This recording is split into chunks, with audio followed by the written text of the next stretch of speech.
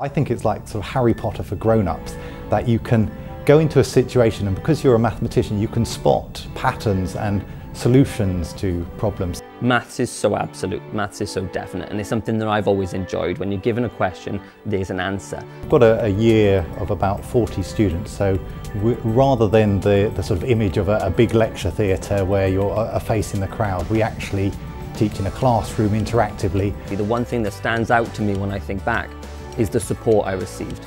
All the lecturers, everyone who worked there was amazing. There was an open door policy constantly. There was never a time when I needed a question answered and I couldn't get the answer.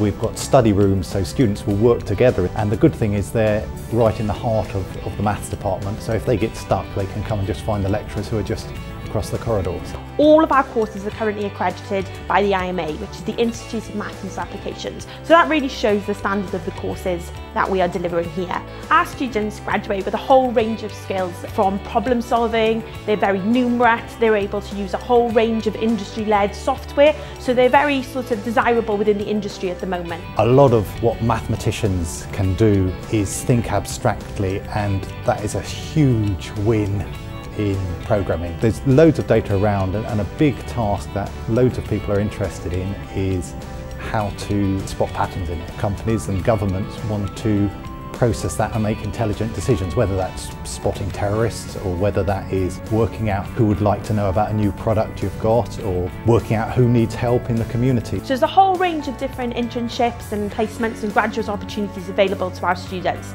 From the more traditional routes into, the teaching, the government statistics, government economics, data science, business. The Office for National Statistics is a big employer of our graduates. Going into the degree, I just kind of was able to do the maths. When I came out of the degree, I understood the maths. But mathematicians, they're needed everywhere. It's the job of solving problems is what mathematicians do, and I love solving problems, and I love being able to solve problems.